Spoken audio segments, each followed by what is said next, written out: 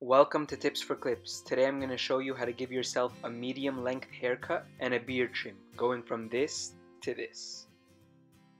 And the first thing I want to point out is the lever settings on the side. This is short, long, short, long. Also known as closed, open. So I'm going to leave it in the open position and I put the number 8 clip on. So this is actually the most important part of the haircut. First, you see that I split my hair down the middle. I didn't split it how I'm going to part it at the end just yet. And this helps the hair on top actually get cut really nicely. So I split it right down the middle. And I'm just going to go up along the sides and really just hack away. It's so long at this point. I want to take away a lot of that bulk. And notice the motion as I go up. You're going to notice it all throughout. I'm not staying alongside my scalp as I go higher. And here I put in video on the top right so you can see what I'm doing in the back as well. And I'm just hacking away. And I'm going to do the same exact thing on the other side. Just trying to get rid of that bulk. And there's nothing to this except that as I go higher, I'm going away from my head.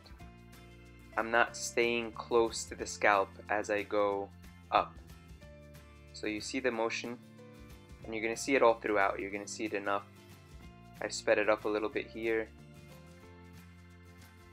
I sort of turn away my bangs because I want them to stay just a little longer. It's going to look a little better at the end when I do that. And here you can see that I'm doing the same thing in the back. You don't even really need to look at the back yet. You're just hacking away right now, getting rid of the bulk until we actually begin to blend and to fade. I realized while I was giving the haircut that there wasn't enough light, so I turned on the light from the self haircut system. It's a 3-way mirror. I've linked it in the bottom of the description here. And this is a really important part. So I'm blending the longest hair on top, still using the number 8 long. And this is really where I need the mirror, and I'm going to need it throughout the haircut from now on, especially. But I keep brushing it now in the way that I'm going to comb it at the end. And I want to make sure it is a perfectly smooth transition between the length on the side, which is number 8, and the longest hair on top. So to do that, again, as I go up, you sort of go straight up. You don't follow the shape of your skull or scalp. See how I'm going straight up? That's the key, especially if you have the same textured hair as I do. So I keep going straight up, and that's how the hair is going to blend. Sometimes people just go with the number 8 on top, but that's going to give you way too short of a result. Notice also that after I cut, I continuously brush my hair back into the original position. By the way, that is a vacuum that is connected to my clippers. My vacuum ends up being a little too full because my hair is so long, but this is an option with Wahl, and I'll also link that in my video description. So I'm going to spend a lot of time here making sure it's as smooth as it can be, because the fading after this part is actually really simple. Once I get this down, then I'm good to go for the rest of the haircut. And here I'm getting my bangs just a little bit. And this is a nice little hack for those who are less comfortable using scissors. You just go along, and as you go towards the center of your face, you want the bangs to be longer. And as you go towards your sides, they're a little shorter. I've put on the number 6 here, still in the long position. And I'm pretty much just going all along the sides, making sure that I stay underneath where I cut the number 8. So I'm going to go pretty high here, just making sure not to go too high past the number 8. And you can already see my hair shape sort of forming a little bit. Trust the method. By the end, it will be the product that you need. I know it doesn't look exactly how you might want it to look yet, but with just some steps at the end, we're going to get to where we want to be. And I'm doing the exact same thing at the back. You can feel how high to go, and the mirror is actually very useful in this respect. You can see exactly what you're doing, making sure you're not going too high, making sure the 6 is fading into the 8 well. And when you're using these higher clips, you don't necessarily need to go 8, 7, 6, 5. You can actually skip some numbers in between because they're such long numbers. It's only when you get down to the 1s, 2s, and 3s, and 0s that you really need to use halves and change the lever. Here I'm using a number 4, and I'm not going as high as I went with the number 6. I'm just staying below the number 6. You can tell that I'm staying nice and low. Using the mirror here to see the back. You just want to go a good 3-4 inches up. You can go a little higher if you want. I have to go in all different directions at the bottom back of my hair because I have a lot of cowlicks there, and the hair doesn't all grow in the same direction. So I'm just polishing up the bottom, and now I'm gonna start trimming my beard. This is a good time to trim your beard because I want to get to the shape up around my neck and my sideburns, but I want to see what my beard looks like first. So on my cheeks, I use the longest clip because that's where it grows the thinnest. I use the number 5 in the short position, closed position. Here I use the number 4 on my chin. And now on my mustache, I'm using a number 3, all in the closed position. I'm using here the Cut Buddy Plus, and it has a built-in comb.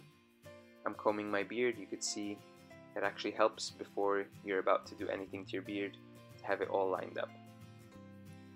Here, don't try this at home. I am trimming excess hairs straight with my trimmer without any guards. One slip and there goes your beard or your mustache, so be very careful if you choose to do that. Now you have all these different curves and options. Line them up as you like, see what works best.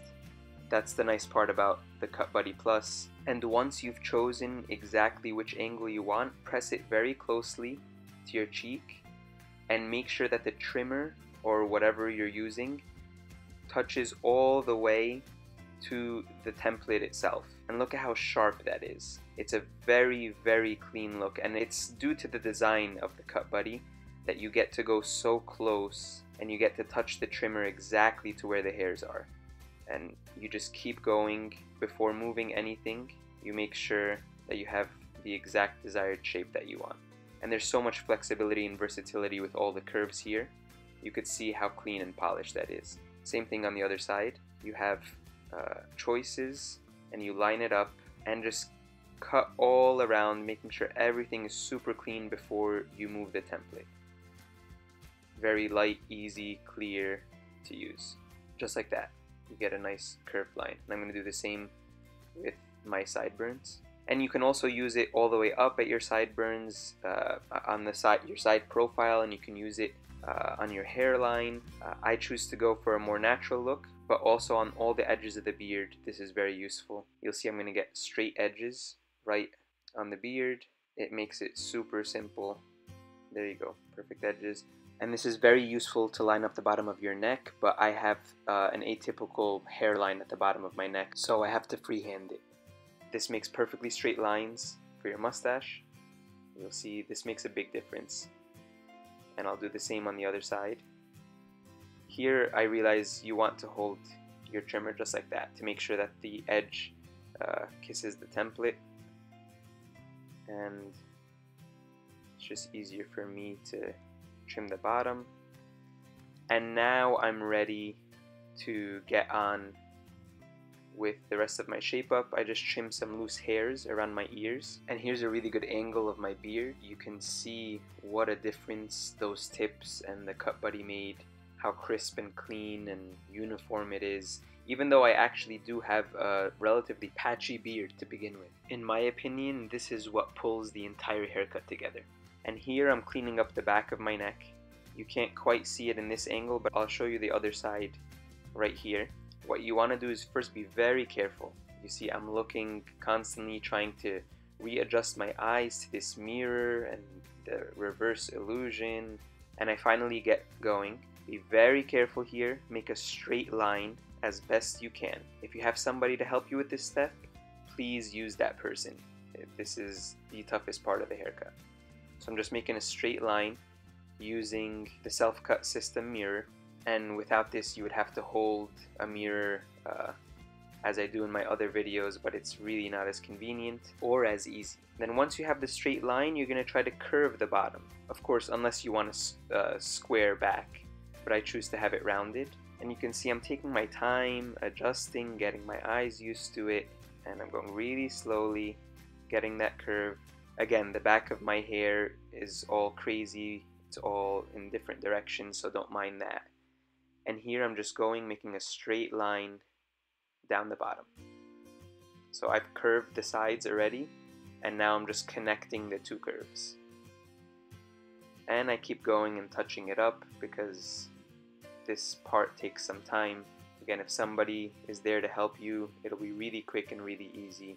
But using this three-way mirror has been the easiest it's ever been for me to give myself a haircut. And thanks to the clear view that I have from this mirror, I noticed that as I'm doing this step, there are some longer hairs. The number 4 didn't do the best job, so I took the number 3 in the closed position, and I went all alongside the bottom just to get rid of any longer hairs there. And I'm also going to touch up my sideburns with the same number 3. And that's really all it takes. Here's a reminder of where we started, and we've come quite a long ways. And after wetting my hair, this is exactly what it looks like. No TV magic here. I just gave it a nice wash or quick wet in the sink, and that's all it takes. Be sure to subscribe to my channel, check out my other videos, like, share, and comment, and I'll see you at the next video.